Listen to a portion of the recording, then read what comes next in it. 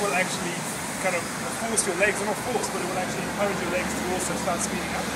So what I've been doing is practicing running with a, I guess a higher arm.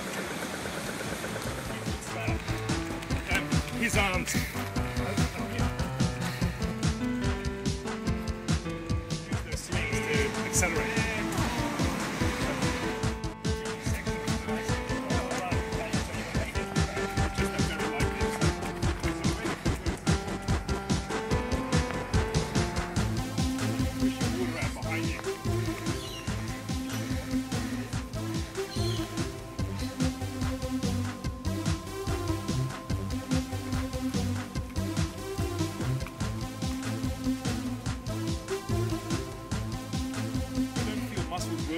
Upright. But if you now just lean forward like this, like from your hips, and then hold that position, you can feel how many muscles are working right now. It's amazing, just holding that position. Even though the kind of angle is not that aggressive, all the muscles down your leg, in your core, your calves, you know, exactly, people who talk about calves, I mean, can you feel what that does right there? You're not even running yet, and your calves are fully loaded and tense.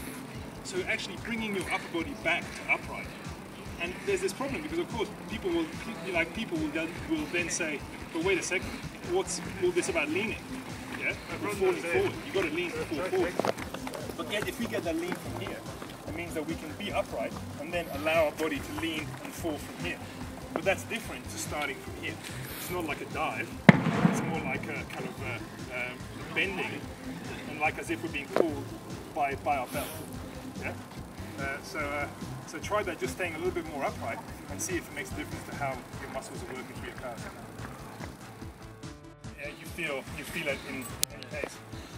Also, I mean, stretching them off is a good thing. So especially for the kind of running you're doing, because it's your calf has got it's your gastroc and your soleus. Yeah, the one you want to be stretching is your soleus primarily. Yeah, because that's the one that is involved in a bent knee.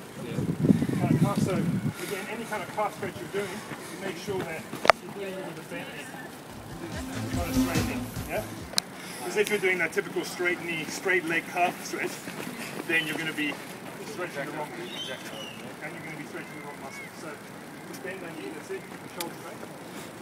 Yeah, and just sink down. Again, it's hard. You've got to make sure you're nice and stable. I mean, so you can do it. I mean, you can do it awkward to start with, just here. Yeah. So just on the ground, and then just